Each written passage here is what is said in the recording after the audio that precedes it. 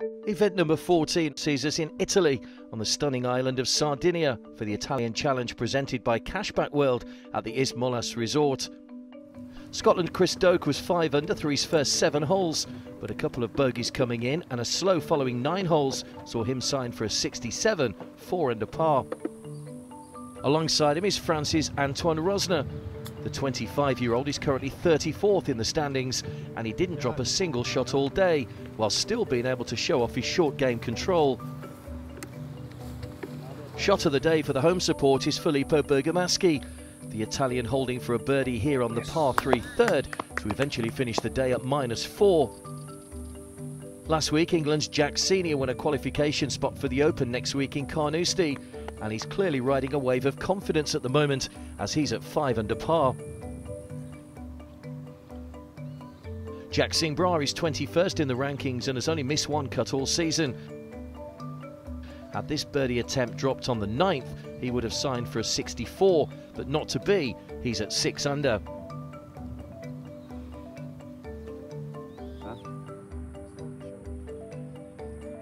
Alongside him is the tall Norwegian Erik Tage Johansen. He hasn't missed a cut all season, but he's wanting to perform more consistently over the weekends. Only 1 drop shot today as he sits in a tie for 3rd place.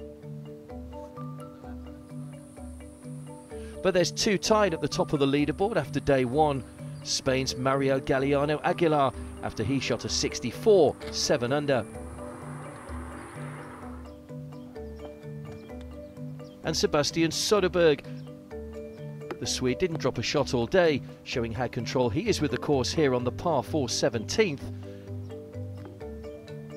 11th on the rankings, he's hoping to move up further with a good result this week.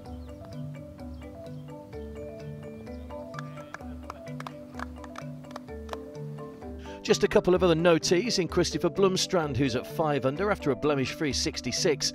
And 13 people in total, including Linard and Maronk, a further shot back at -4. Day 2 at Is Molas Golf Resort in Sardinia for the Italian Challenge, where the players were greeted with sweltering conditions well into the mid-30s. Staying cool under pressure was Anthony Michael, the South African, with a very tidy par save on the 11th, but he ended the day at 4 under par.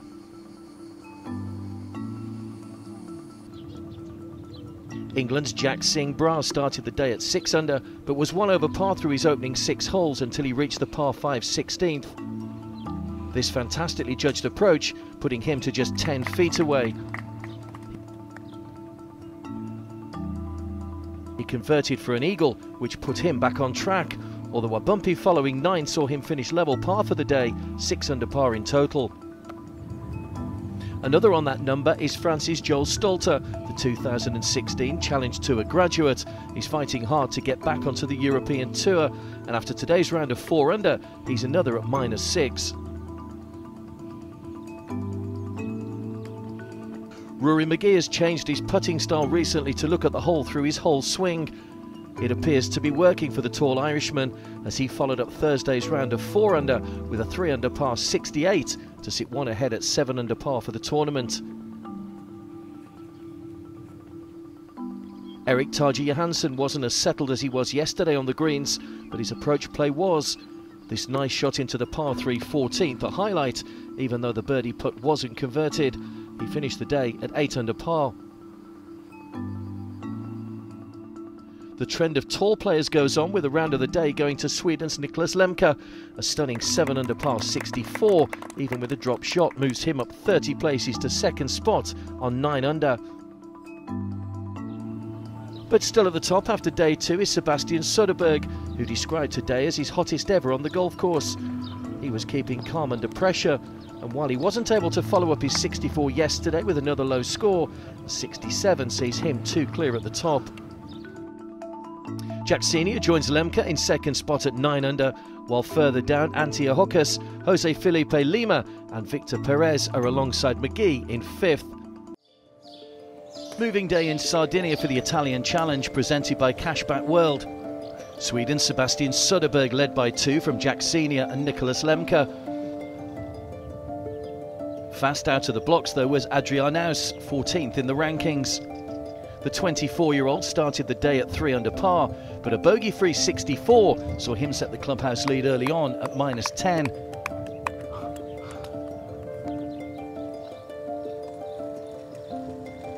Sweden's Lemke had a very mixed round after his 64 yesterday, out in 34 and back in 37.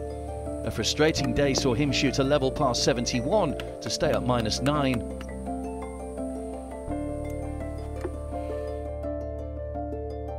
Victor Perez had his best front nine of the week, out in 30, including this birdie on 9, which helped him climb up the leaderboard to -10.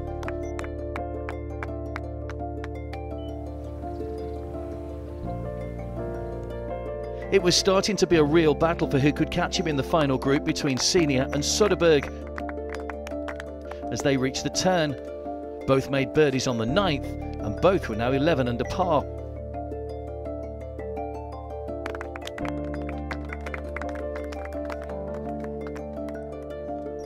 But there was another Spaniard coming through the field. Emilio Quintero Blanco had this for a 63 on the last. Ever so close, but he would sign for a 64 and set the clubhouse lead at 12 under. Soderberg struggled even more on his back nine. He did have this birdie on the last for a level par 71 to stay within one of Quintero Blanco.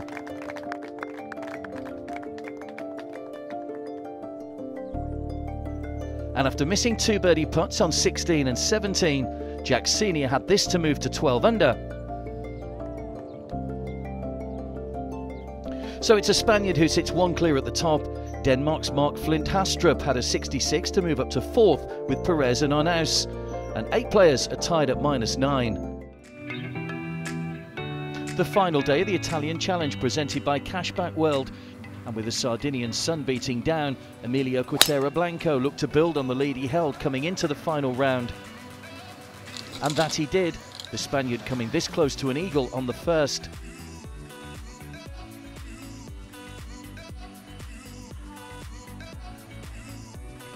Sebastian Soderberg sits 11th on the road to Ras Al Khaimah, and after shooting a 64 looked to end the week just as strong.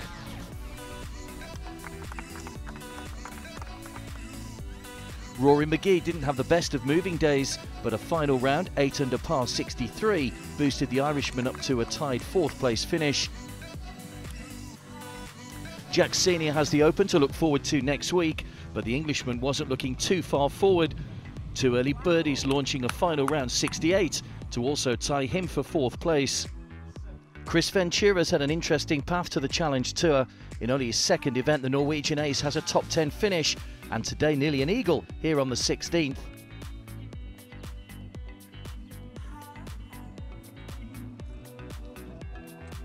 Another Norwegian also dominated today though.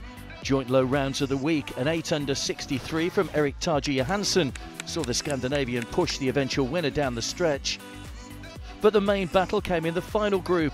Sebastian Soderberg, still chasing a 2nd Challenge Tour title, looked to strengthen his bid with his birdie on the 13th.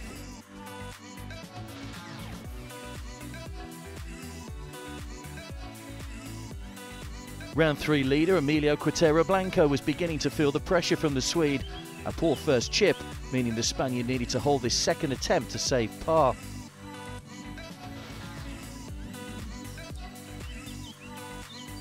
Soderberg tightened his grip even further on the title with 3 birdies to start the back 9, and this birdie on 17 all but sealed the Swede's 2nd title.